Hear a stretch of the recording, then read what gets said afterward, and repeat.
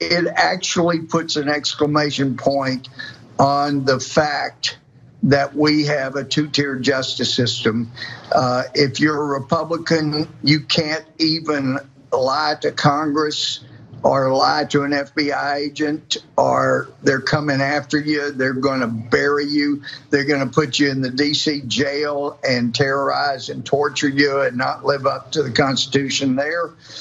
However, this comes on the heels of Sussman being acquitted because the jury that had a bunch of Hillary Clinton lovers in it, donors even, they said, look, he's a Democrat, and of course they're going to lie. Everybody lies. That was amazing. And I know we're going to focus on the first part, but he's saying at the end that the guy he's talking about should have been arrested for lying, but he doesn't think that Navarro should have been. Like, shouldn't you have one standard? I know I sound. What have we come to? Yeah. What have we come to? No, that was, of course, hilarious, right? I mean, it's leave it to Gohmert to be like, now we can't even lie to the FBI anymore. I mean, that's what we've been doing our whole lives. We can't lie to Congress, then what the hell are we gonna do? Right. Okay, why not come to Congress for anyway?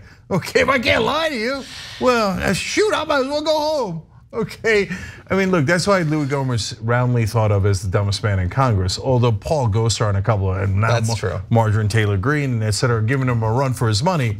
But Gohmert is the guy who said that Barack Obama was reconstituting the Ottoman Empire.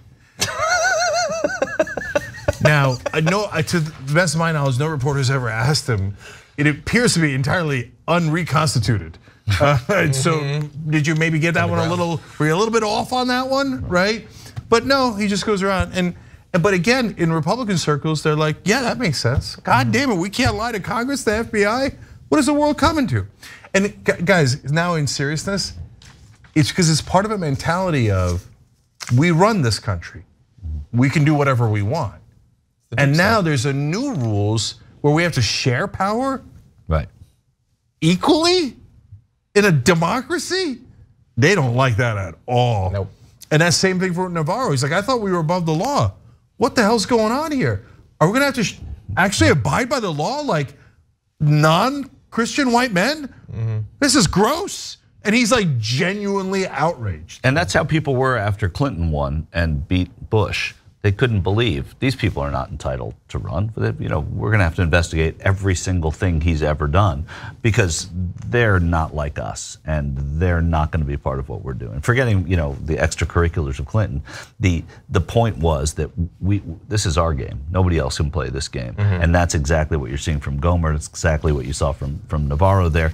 And that's what I've been talking about throughout the show as a thread is this idea that nothing matters, right? And these people don't think anything matters unless the other side does it, and it only matters because of what it does to them. During a House Natural Resources hearing, Texas Republican Louie Gohmert had his insanity on full display. Now, he's never really been a bright member of Congress, and I'm being honestly generous in framing it that way. He's far worse than what I'm describing, and you're about to see why in this clip regarding climate change. And I understand from what's been testified to, the Forest Service and the BLM, you want very much to work on the issue of climate change. I was informed by the immediate past director of NASA that they have found that the moon's orbit is changing slightly, and so is the Earth's orbit around the sun. We know there's been significant solar flare activity. And so is there anything that the National Forest Service or BLM can do to change the course of the moon's orbit or the Earth's orbit around the sun? Obviously, that would have profound effects on our climate. I would have to follow up with you on that one, Mr. Gohmert. Yeah. She was so speechless because she did not expect him to have that level of scientific expertise.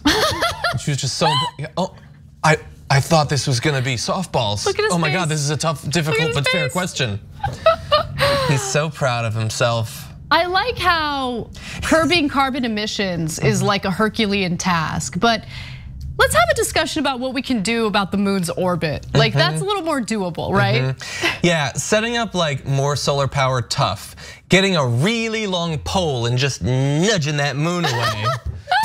That's a little bit easier.